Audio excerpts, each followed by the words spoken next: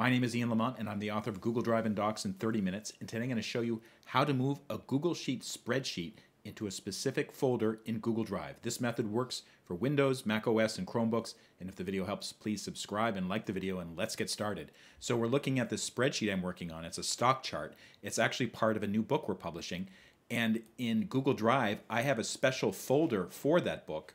If you click on folders, it's called Social Security Book Graphics. What I want to do is I want to get this stock chart called VQNPX Historical Data into this folder, which is called Social Security Book Graphics. Two ways to do it. Here's how.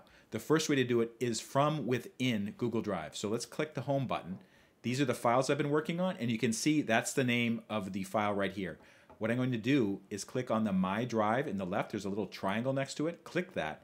And you can see all the folders I'm using, including Social Security Book. So what I can do is I can just kind of drag this file over into the Social Security Book folder. So the other way that I wanted to show you, there's two ways to do it. That's the first way. The second way is from within the Google Sheet itself, go up to File, then select Move, and then it will load up kind of the most recent folders I've been working on. And you can see Social Security Book Graphics is suggested. I'm going to select that, then I'm going to click the Move button, and it asks you change who has access, and that's okay with me. And that has been moved to the correct folder. And actually, let's take a look and make sure it's there.